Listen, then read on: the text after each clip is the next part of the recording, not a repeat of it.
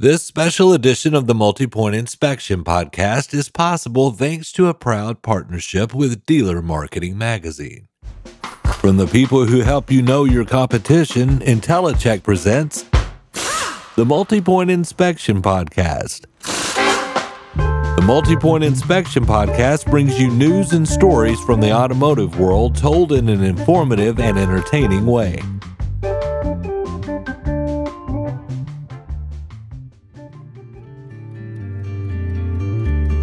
We've been working on AI secretly for a year and a half. And did you know that when your customer called up, they had to call 3 times before they were able to speak to anybody?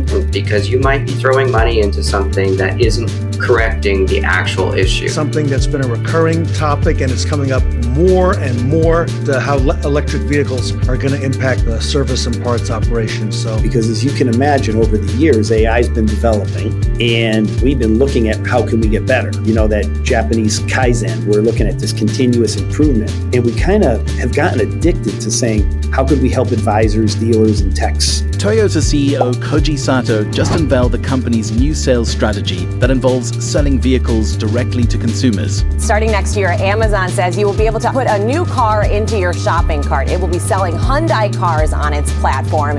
And then looking for ways not to just sell them the product, but a way to help them. Because that's what people want too. They want to be helped. I finally figured out that 98% of customer experience is how well or how poorly you communicate.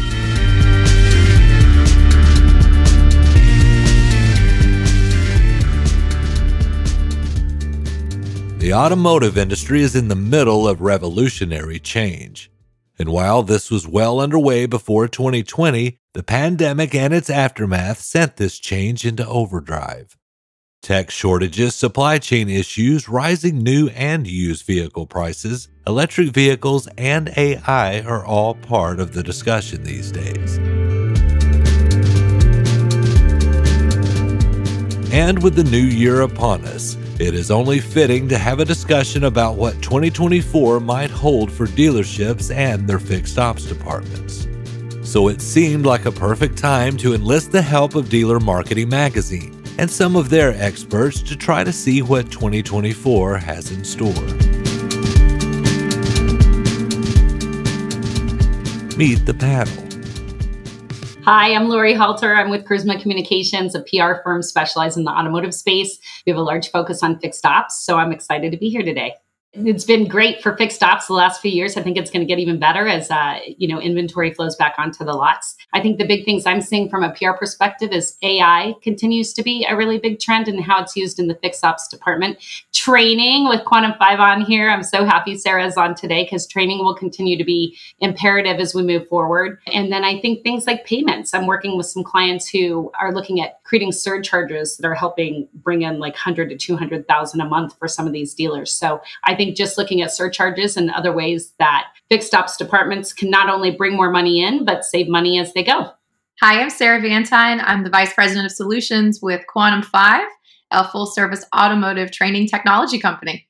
You know, I'm really excited about 2024 because we've seen so much change in the last few years across fixed operation departments. They've had some incredible years, but one of the trends that is going to continue across not only fixed operations in dealership businesses, but businesses everywhere, customers continue to vote for what company that they want to do business with and be loyal to based on their experience that they have. It is time to really embrace upskilling your people with valuable knowledge of how to interact to a variety of customers and be flexible with whatever that customer wants to do in their service process. The more that dealerships lean into having servicing available in a variety of different ways for their customers, those dealerships are going to really win in their market areas. I'm Tom Kline. I'm a former auto dealer for more than 30 years. When we sold our stores 4 years ago, I started my consulting business. And what I do is I help dealers tuck the octopus. And what that means is running a dealership is like trying to tuck an octopus into bed and the tentacles keep going all over the place. So from a risk perspective and a client compliance perspective, I help dealers tuck the octopus and keep them safe and warm and cozy and dry. So considering all of the compliance and risk matters, I keep reading where batteries keep lighting on fire, not on purpose, obviously. And so I think safety will continue to be an issue in the fixed op end of things. And so making sure you have the proper policies and procedures, I think, on your fixed end department will continue to be important. And I think the regulators will continue to focus on that area going forward. Hello, my name is Owen Moon. I am a co-founder of Fixed Ops Digital. We were recently acquired by Trade Pending, so I'm also a director now at Trade Pending. And really what we do is provide a piece of technology that helps dealerships market and merchandise their fixed operations departments on their dealerships' websites. Yeah, in fixed operations in the last couple of years, as Sarah just mentioned, we've had some tremendous revenue years and a lot of profits coming out of that side of the business. What we've noticed recently is the amount of service repairs is actually starting to decrease a little bit, but the profitability is still there. As we move into 2024, I call it the year of the teenager. Our vehicles are pushing over 13 years on the road. And so it's opening up all kinds of opportunities with other profit centers and things like that. So the dealerships that can really embrace those different profit centers can really take advantage of working on those 13 plus year old vehicles are really going to see the difference between a very profitable year and maybe a semi-profitable year, which is what they're normally used to. So that's kind of my thoughts for 2024.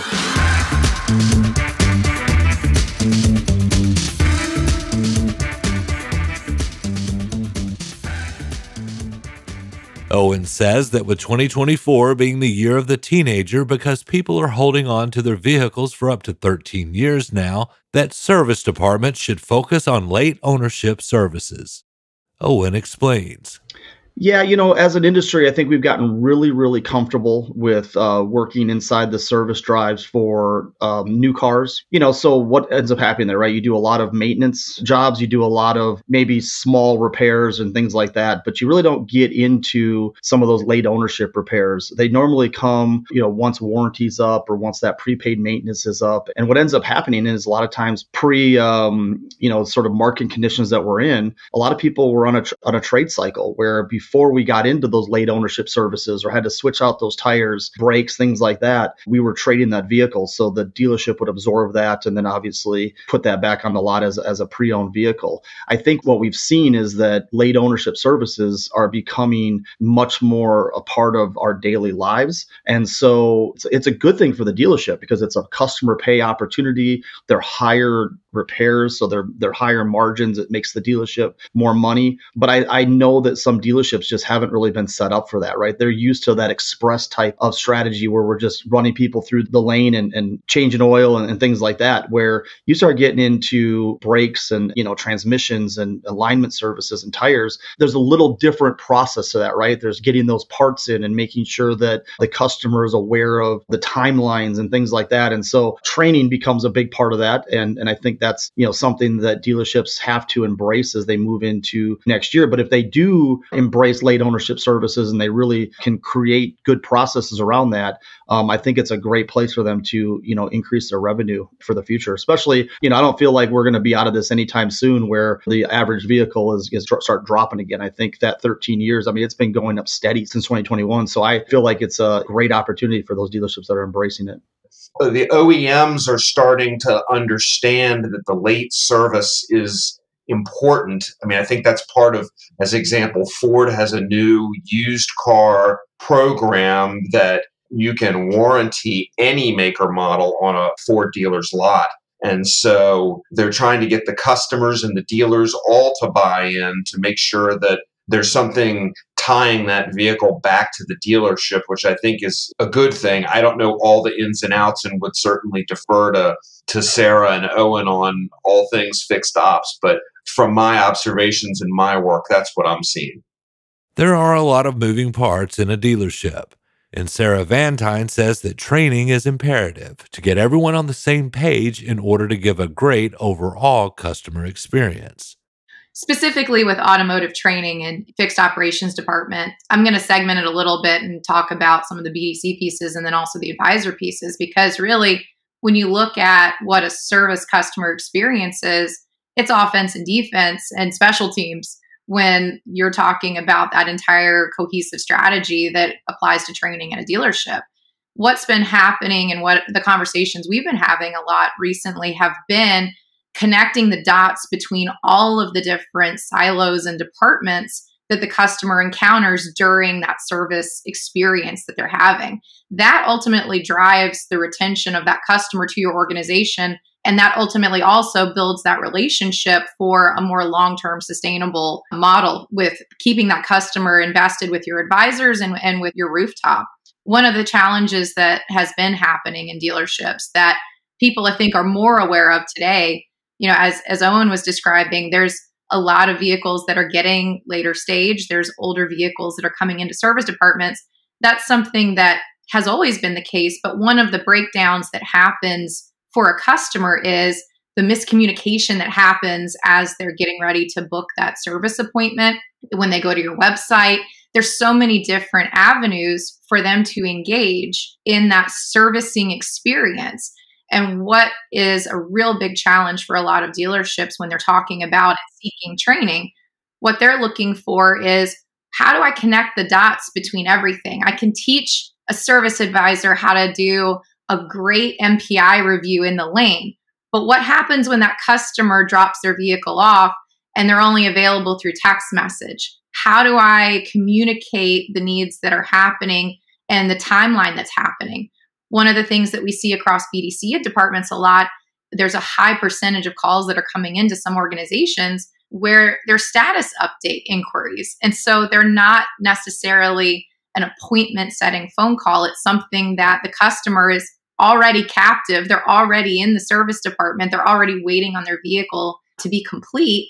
And they're trying to find an answer and they can't get it through all of the different channels that they have available to them to communicate back with their advisor. And so for us, what's important in our approach at Quantum 5 with our training programs is that we have to create a omni-channel holistic approach to how we enable service advisors, BDC, parts departments, whoever it is in that customer experience, to all be aware of all of the different processes and pieces that come into play when you're communicating with the customer about servicing their vehicle.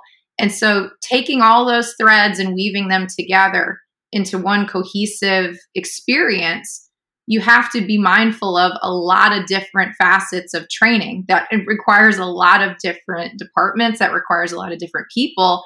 And each one of those people is probably at a different skill set for being equipped to talk to a customer about, tires that are needed on a vehicle. If you have an advisor that's been there for 10 years, they're going to have a very different approach than an advisor that just started 6 weeks ago. How do you bring all of those pieces together so that the customer has a really universal incredible experience on every visit? And really, that's what I'm seeing is the target and the focus that a lot of dealerships are realizing. They haven't had either the training invested in their people in the last few years, or if they have been training and they've been working on it, it's all existed in silos in their approach. And so the BDC is receiving one type of coaching, and that may be just appointment driven or, getting them in the door. And then the service advisor is receiving a totally different kind of training, and the threads are not mixing together. First, a service advisor's job is tough because the customer is going to call up and say, I need this repair. And structurally, unless they have access to whether the customer bought a warranty or not, or an extended service contract, they will have a tough time having communication to begin with. The customer is going to say, well, I bought my car there. Don't you know whether I have an extended service contract? So if you start off in a very kind of awkward, difficult position, unless there's a way that the service advisors have all that information right at their fingertips.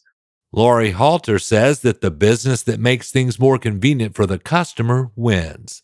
And for some dealerships, this means offering mobile repair or pickup and delivery services.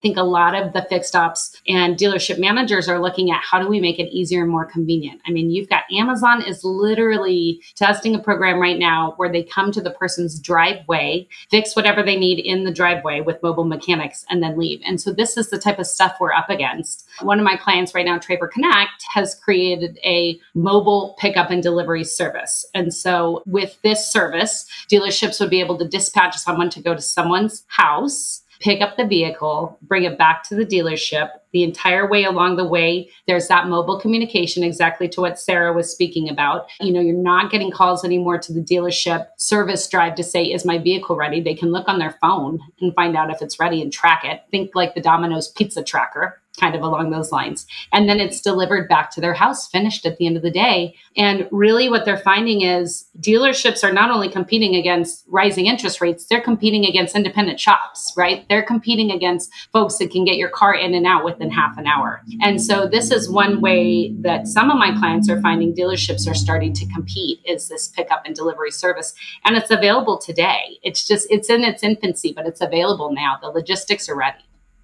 Well, I got a funny story about pickup and delivery, and it kind of ties into this all together. So, COVID hits 2020, and all of a sudden, the service departments become essential, right? We had about 500 or so clients at that point, if I remember right. And all of a sudden, in about a 10-day period, we had created and deployed about 500, little over 500 pickup and delivery pages we put on our dealerships' websites, along with banners and that type of thing. Because ultimately, no one really knew what was going on, but we were like, hey, we've got to be able to still make money and still operate. People just aren't going to come to the dealership anymore because they're afraid to leave their house. Well, I would say within a month, 60% of those people are like, take it down. We're not ready we don't have the infrastructure for this. So it was great in theory, but the problem was in the execution. And I think that's what both, Laurie and Sarah kind of mentioned, is that Sarah's talking about, hey, we've been so siloed. How do we execute this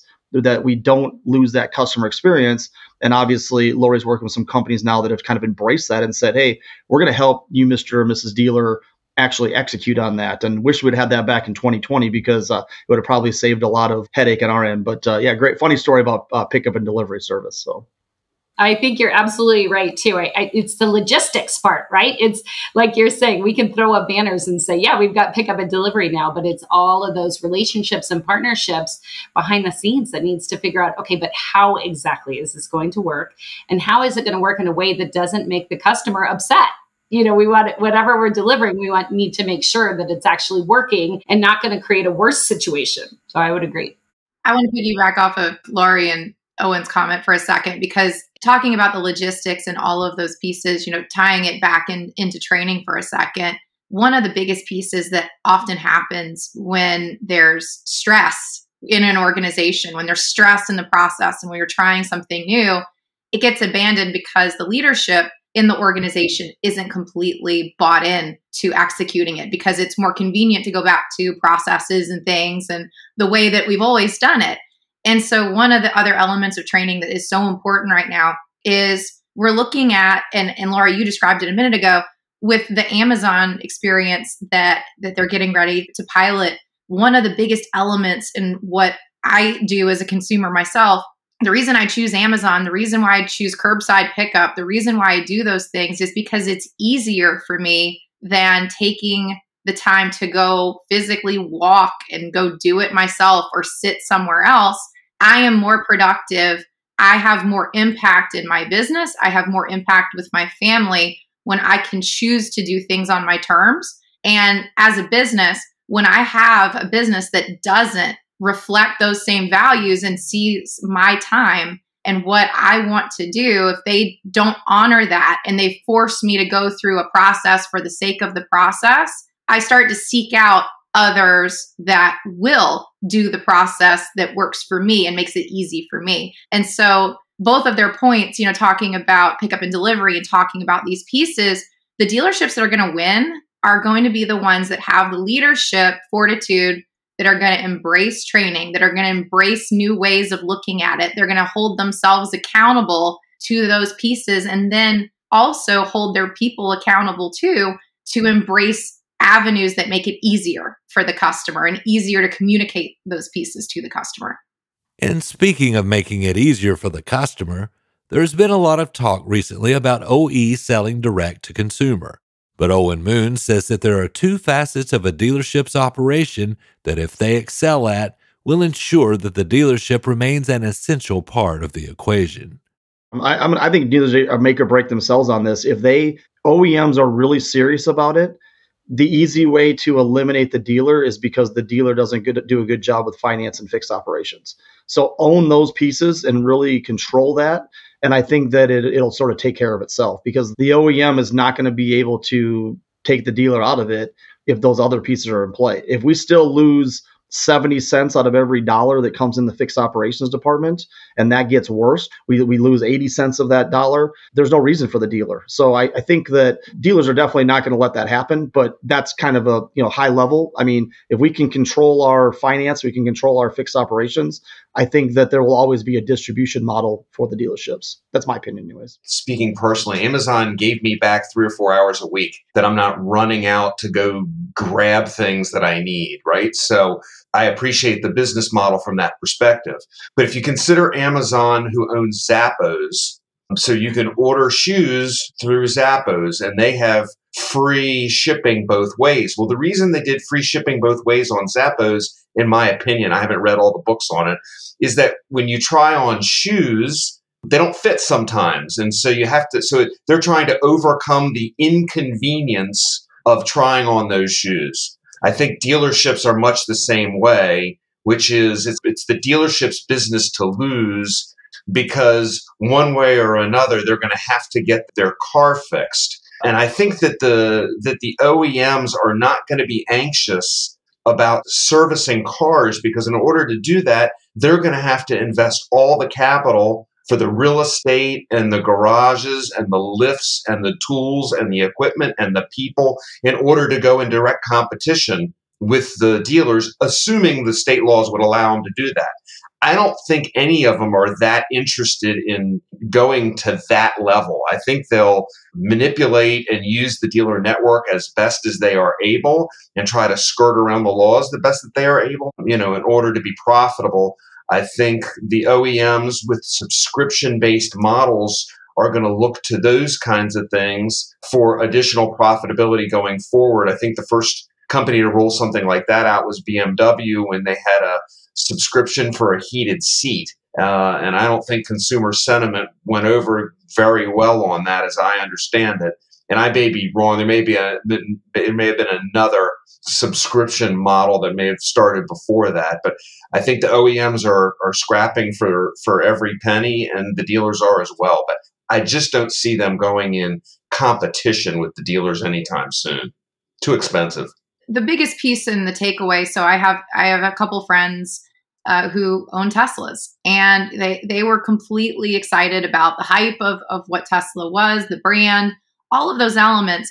And then when it came down to servicing it, it has been an absolute disconnected, just gargantuanly horrible experience. Even though they have the ability to schedule a service appointment on an app, they have the ability to do these things, there is a complete disconnect between how that ultimately gets executed in repairing the vehicle. And so one of the things that I'm really excited about, and what I've been having a lot of conversations with dealers on lately, has been the benefits of a service department or a service BDC being able to really take a big look at the entire customer picture and really valuing their time as they're preparing to book a service appointment, mobile service, whatever avenue is easiest for that customer.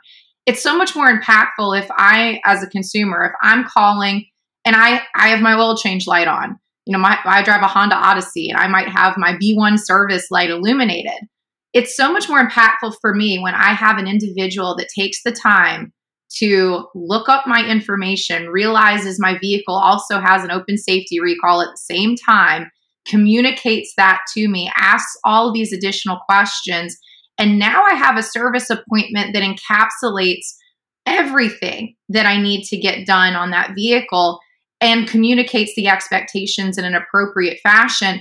That's the biggest disconnect that I see between what happens from, a direct to consumer kind of approach and the dealership franchise. Dealerships do an incredible job at a lot of locations with being thoughtful and mindful of that communication. And stores that really do have an incredible service or incredible BDC process to catch those things and be aware of them and communicate them effectively to the customer wins and the dealership wins.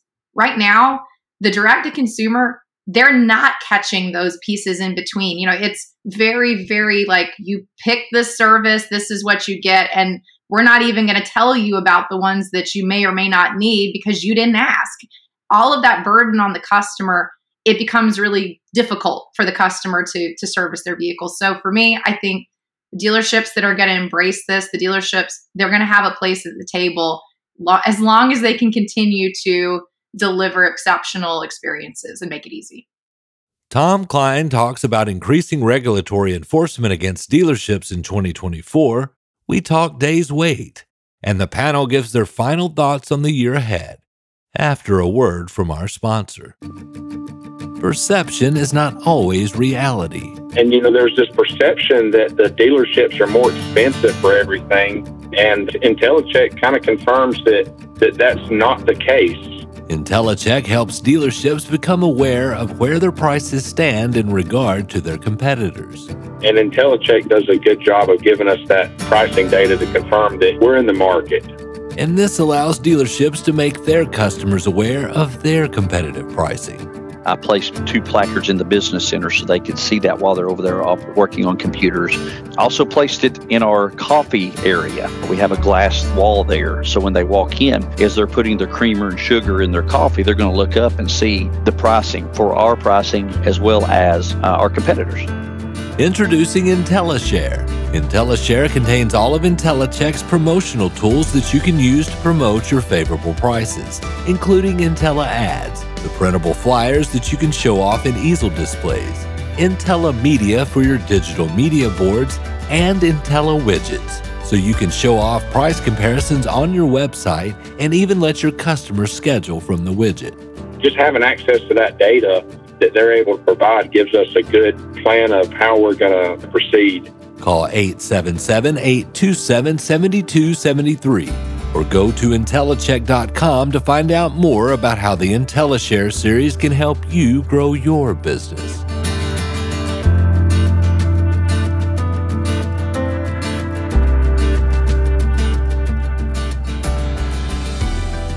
So about a year ago, the Federal Trade Commission, the FTC, sent out a press release that said that they were, these are my words, not theirs, but they were increasing communication with the Consumer Financial Protection Bureau, or the CFPB. And if you look at the last 180 days, I'd say there have been at least 3 enforcement actions a month against car dealers for deceptive practices.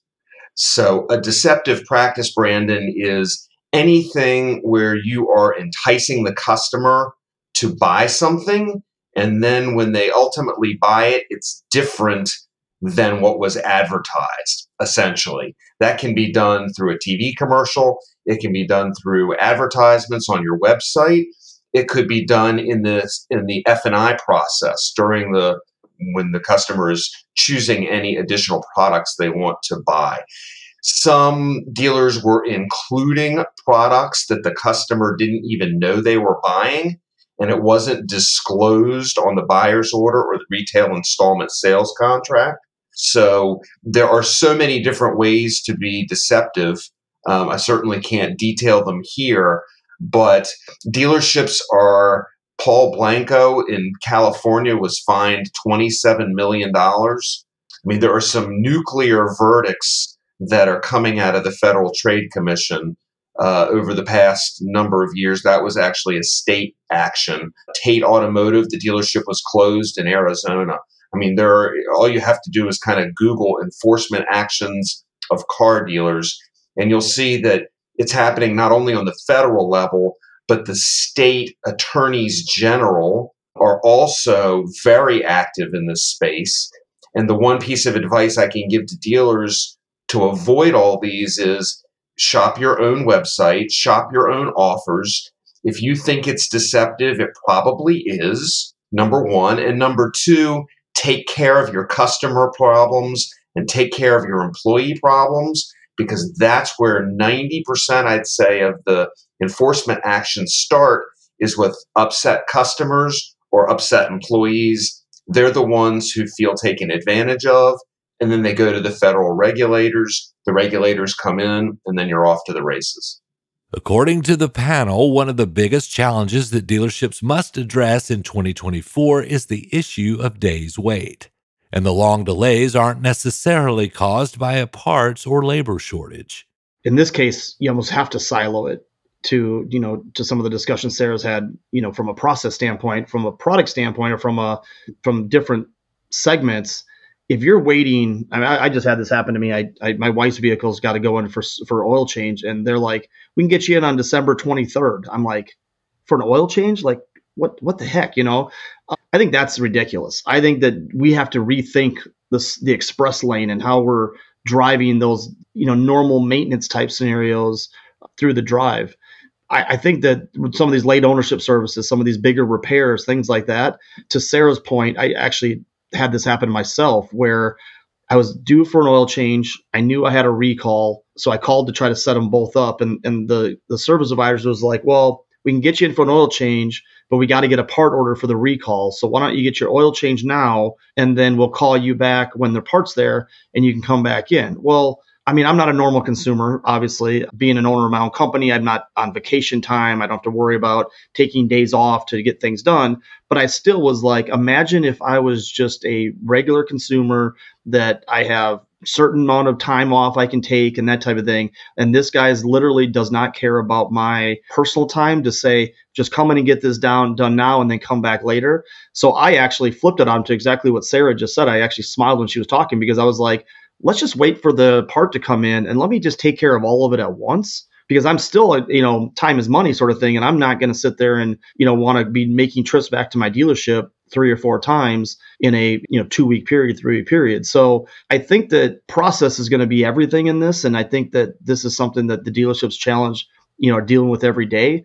But how do you make sure that you're not 20 days out from an oil change? And then ultimately, but how do you make sure that you're, not also making the customer come back 3-4 times for things that are a little bit out of their control, right? And so I don't have the answer. If I did, I'd be doing what Sarah's doing. So obviously we can market it and we can say, hey, we're going to take care of you as a dealership. We're going to make sure that you're, that you have the best experience and that type of thing. But marketing a lot of times is just, hype, so to speak, right? It's what happens after the fact. And if you can't back it up, you shouldn't be marketing it. And so I think something's got to change there. I think that we can, and then you throw this EV thing in as well. And all of a sudden there's a whole nother part of the business that's never really been, sort of ironed out. And so, yeah, there's a lot of challenges there, which is why we have kind of the problems we're having there right now. But if we're not addressing it and we're not trying to fix it, all we're doing is just continuing down a bad path. And so I really look up to people like Sarah and people like that are sitting there every day in the trenches trying to make it better for the consumer, ultimately through educating and training the dealership side. It is incredible what you're describing, because that is one of the pain points that I hear all the time across the industry is, well, I would love my BDC team to make more appointments. We need more business to come in. But you look at the processes and you look at the pieces that are happening, and you have BDC agents and service advisors that are telling customers, yeah, I know you want to come in this weekend, but the earliest I can get you in is 3 weeks from now. Well, that is not a model to grow your business. And so where does that come from? Ultimately, what it boils down to oftentimes is that there's a complete disconnect between examining what is really happening in your shop and what's available in the scheduler. And oftentimes you don't have a company, or you don't have service directors, or you don't have somebody else that's looking at all of those pieces collectively. And so what happens, look, things get crazy in a dealership. Sometimes a service director is like, you know what, shut down the appointments for today. We can't book any more appointments. I'm going to turn off Express. I'm going to turn off this because it's crazy right now. Well, I was talking to a dealership just a couple weeks ago, and what was amazing is when I went into the store, there was no cars in the lane and most of the bays were empty. And they're going, there's no availability for today in the scheduler. What's happening? Like there's a disconnect between the two. So you have a department that is saying to the customer, we're busy. We're going to have to schedule you a few days from now. And then the reality of what the technicians are experiencing, it's very fragmented. So what I found looking under the hood in there was that there were disconnects between how op codes were being utilized. There was disconnects with scheduler efficiencies that were tying into the technician proficiencies and their efficiencies. And so being able to pull all of that data together, look at it and go, okay, staffing is a challenge, but how do we be more efficient with the people you have, the bays that you have, and tie all of that into how a customer can schedule those appointments? We freed up just so much more bandwidth for the BDC to go and book more appointments for people same day, just by making little teeny changes in some of those systems that they're already using day in and day out. So to Owen's point, training is super important, but it's also looking at the whole big picture together, because so many different technology companies also silo their individual components of how it all pieces together in the customer experience. And you can't look at all of it in isolation. I did this. So from a personal consumer standpoint, this kind of falls right into what you're asking.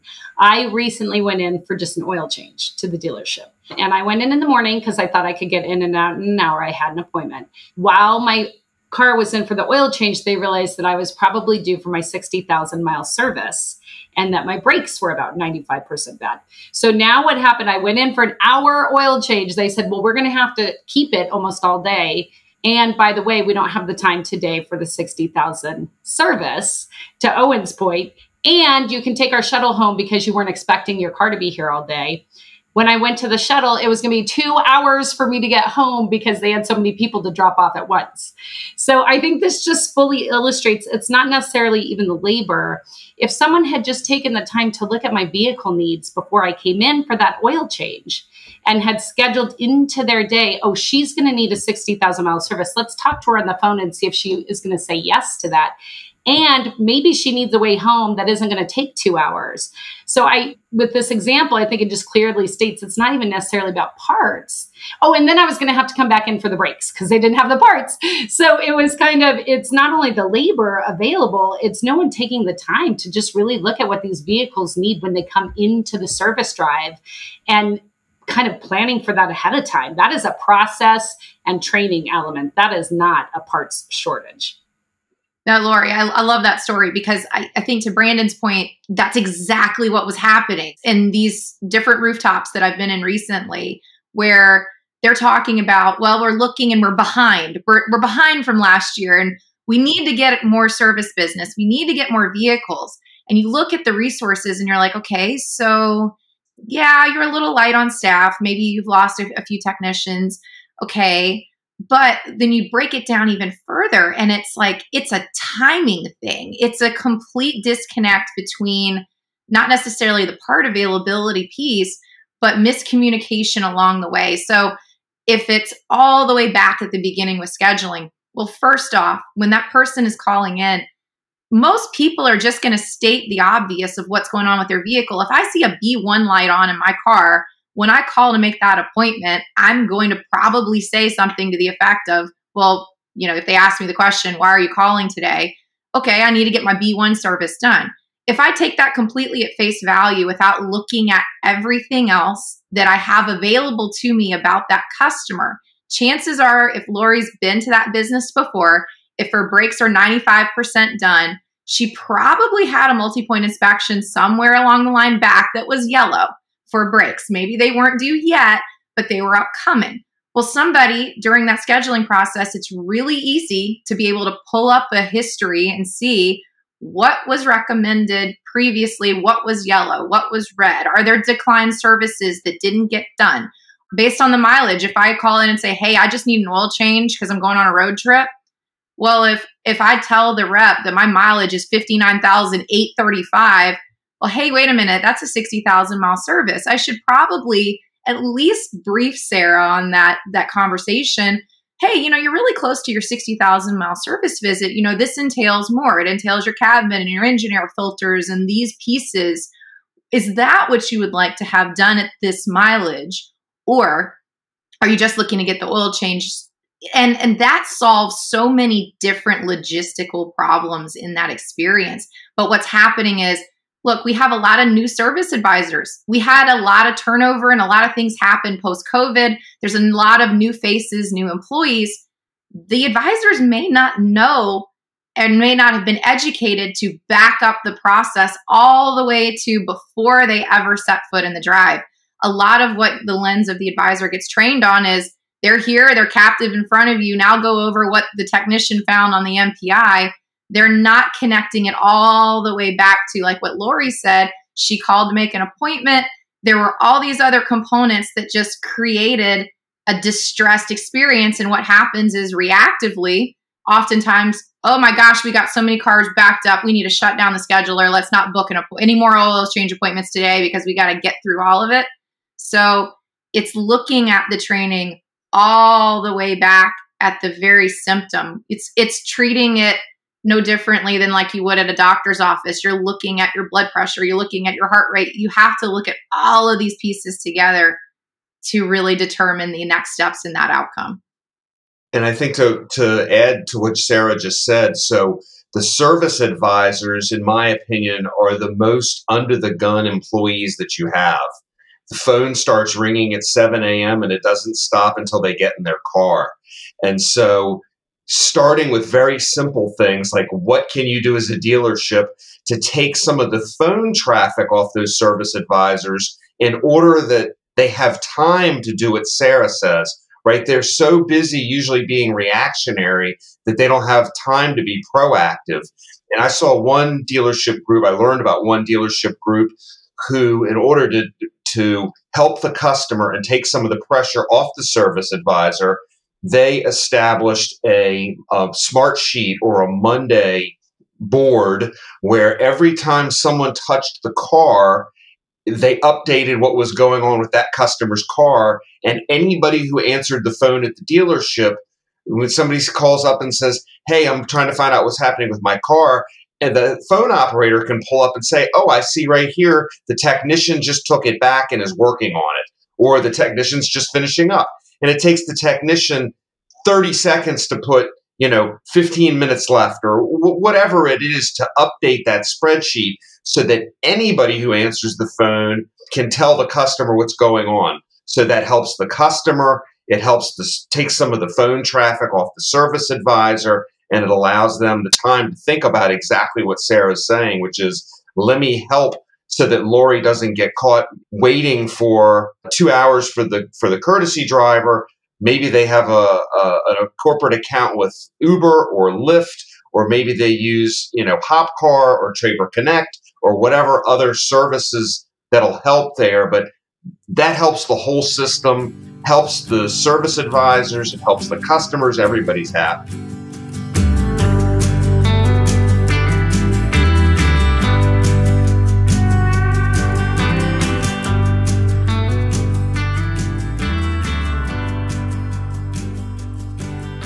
Yeah, just the great conversation. I mean, I think everybody brings such a great focus on different areas of how to make that consumer experience better. If I was a dealership, as I look at 2024, I would address a couple things. I would address your processes, and I would address your people and just training and just making sure that you're doing all the little things correct.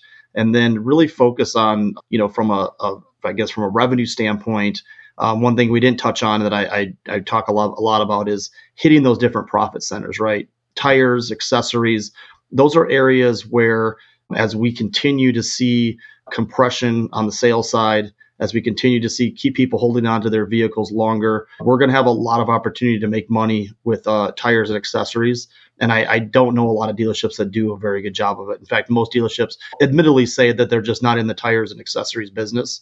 But when we lose those customers to those aftermarkets, that's where, there's just another wedge between us and the consumer in the next vehicle purchase. So really look at everything. We kind of get back to the basics. And I think you'll see that your 2024 will be a good year, even with some of the challenges that we've sort of outlined today. Yeah, Brandon, thank you for having all of us and for the superstars on the panel, Laurie, Owen, and Sarah, who I would encourage everyone to reach out to if you have any questions.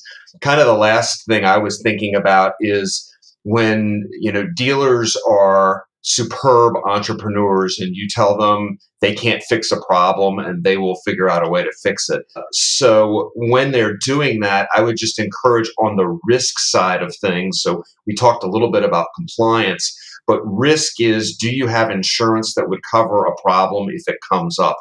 So when you're thinking about some of these innovative solutions, whether it's a tech solution or whether it's something you come up with yourself, you should check with your insurance professional to make sure that whatever it is that you're doing is covered. Because the last thing you want to do is when you put your feet on the ground in the morning and you go to work, you've got risk. That's what dealers do. That's what business owners have. They have risk. So you want to make sure that risk is covered. I'm certainly glad to answer any questions if anyone wants to call or reach out to me. But consider that as you're inserting these solutions. Make sure your rear end is covered. Yeah, I'm just reiterating, everything everyone said. So there's some great products out there. And this is funny coming from me because I do PR for tech companies, but I would say it goes back to people, process, product. So it really does start with your people, with the development and the training, then flows through to your process to make sure some of the things we're talking about from communication, that they're saying all the right things, they're ensuring customers are up to date on everything they need. And then you find the products to help fulfill those other areas. But people is really the beginning of all of it. This has been a really exciting conversation, and there's so many great nuggets that I think everybody was speaking to today. And ultimately, the driving home message for every dealer that's watching this today, your fixed operations departments, there are so many pieces of the customer experience to choose from in today's environment. You as a dealership have to choose to embrace your own leadership training and your development and being aware of the pieces that you should be monitoring and paying close attention to, and also enabling your people to learn and deliver easier, better experiences through a variety of different mediums that meet the customer where they are today. And so being able to tie all of those pieces with training, with communication, and then accountability all together, I think dealers are going to win in 2024 if they get started now.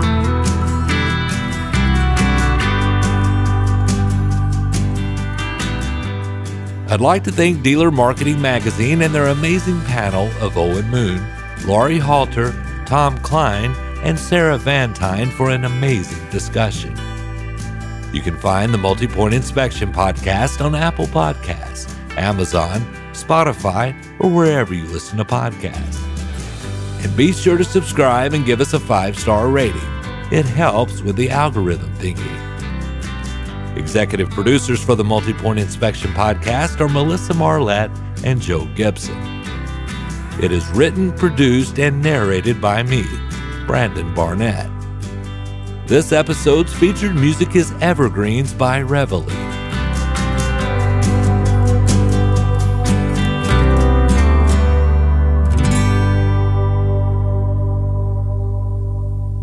IntelliCheck. Know your competition.